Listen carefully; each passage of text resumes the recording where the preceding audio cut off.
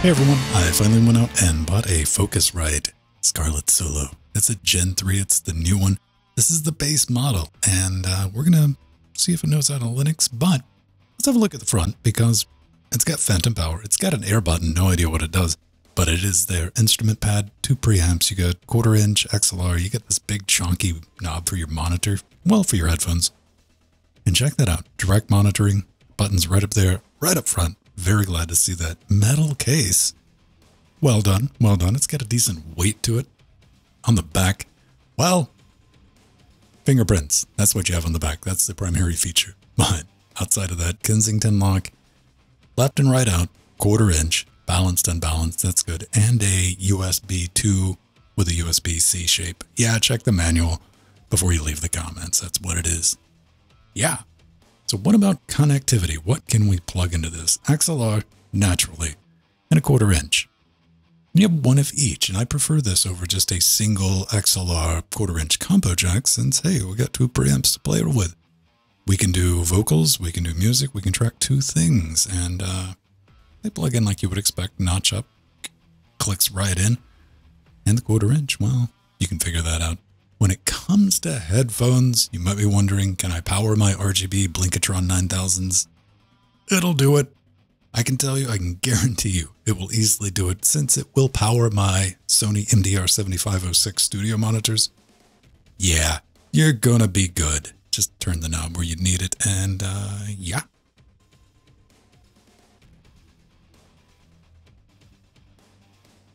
Okay, if you've plugged the device into your computer, you have also installed the drivers. Welcome to Linux. We're taking a look at Pavu control just to get an idea of what is available. Stereo input, stereo output, stereo duplex. And that's going to show up in input devices and output devices, respectively.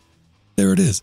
It is ready to go right out of the box. But let's take a look under the hood. We're going to use ALSA Mixer for that just to see if we have any low-level controls. Let me pop over to the Scarlett Solo USB womp womp. Nope, not at all. That's okay. Since we're here to use jack anyway, it's an audio interface, not a sound card. I use Cadence. Well, I don't use Cadence. I use command line, but for these videos, I use Cadence. It's about the easiest way to get jack set up. And what I expect any interface to be able to do is 48K with a buffer size of 128. Since this is USB, stick with a multiple of 2. We're going to go as low as you can go. We're going to stick it with 2 using the ALSA driver for this test. Let's tap the start button, see what happens. Ha! Receive bacon. We got it. Let's take a look with Katia, and we should have capture 1, capture 2, and on the output, we have playback 1 and playback 2. Good to see.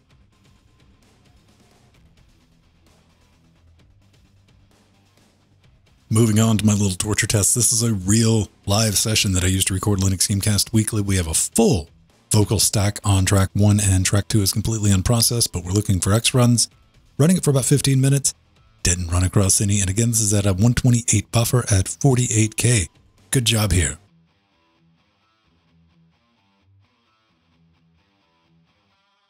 Time for some quick and dirty round-trip latency testing. This is very critical if you're going to be doing live monitoring, be it for vocals or for instruments or anything of the like. The Focusrite Scarlett Solo Gen 3 does a good job, 48, 96, and 192. Didn't have any problems, and this is about what you would expect. It's typical for a USB 2 interface.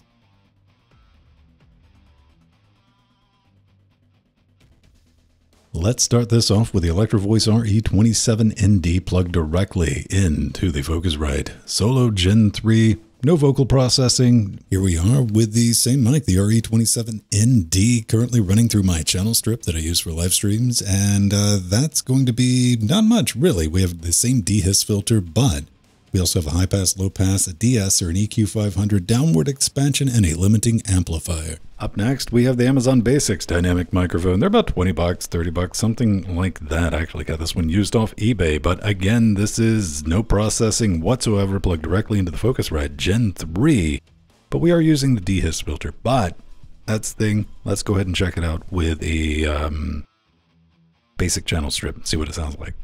Okay, we are back. This is the same Amazon Basics. And this is all of these mics are going to sound a little off because this channel strip has been set up for a completely different microphone preamp and audio interface, but it gives you an idea of what it's going to sound like.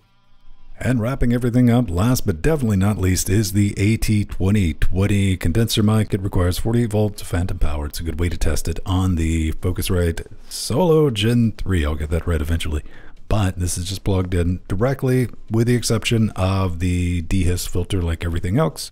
And you know what? Let me just give you the difference there. I will disable the dehiss filter. You see, it's not doing a whole lot, but let's just go ahead and plug it into my channel strip and we'll see what it sounds like. Okay, we are back with the AT2020 using the miracles of very, very basic minimal processing, because all of these microphones are extremely flat.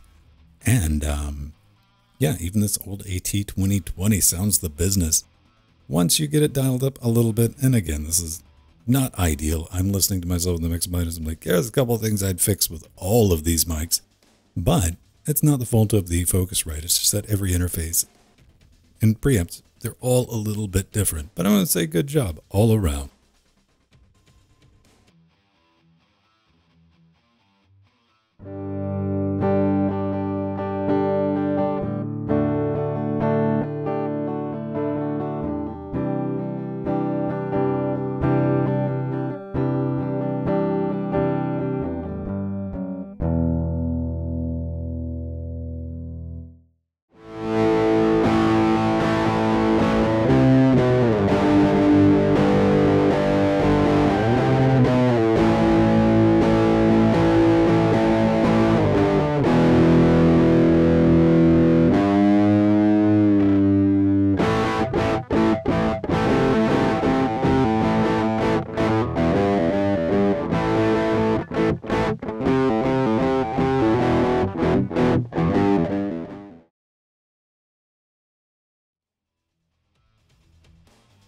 Okay, time for some final thoughts if we can shake off the atrocious guitar playing. But hey, man, it's always an excuse to break it out at least once a month or once every other month and go, ow, my fingers hurt the next day. But we're here to talk about the Scarlett Solo, doing everything it says on the tin. Perfectly serviceable budget USB interface. It's got clean preamps. They get about 56 dB of gain. You got the XLR 1/4 inch line in, real-time monitoring. Really, about the only thing that I have a problem with is it costs about $10, $15 more than the Behringer Euphoria UMC 204 HD, and that's arguably a better all-around interface. But hey, at this price point, that's like arguing Xbox versus PlayStation. Just pick the favorite one, the one that you like, the one that has the color you want, and buy it. At the end of the day, we have no drivers to install on Linux because we're awesome like that. It's going to work with Pulse, it's going to work with Pipewire. Most importantly, it works with jack, and the latency is absolutely low enough for real-time monitoring. That's a big plus. Now, if you're here for a little bit of that confirmation bias, you did all right. You made a good purchase. And if you're in the market to pick something up like this, I'm going to say maybe look at the Behringer UMC 204 HD first, but also absolutely consider the Focusrite Scarlett Gen 3 because, hey, it's a solid piece of kit. And if you're in the market to buy one, check out the link in the description for our Amazon affiliate link. Marketing. Speaking of marketing, I do want to thank all the lovely people. They make this show possible. Our patrons over at patreon.com/Linux Gamecast. Thank you so much. We get to do little side projects like this outside of our main content for Linux Gamecast Weekly and Linux Weekly Daily Wednesdays, trying to get more people to do more stuff with Linux. And put a bow on it to finish my marketing spiel, like and subscribe. That's how people find our content. And the algorithm is really, really big on smashing that like button, fam. So if you could do that, that'd be awesome. I'm not going to tell you which one, up or down. Pick one. I don't care. Anyway, that's going to do it for me. And I'll see you next time.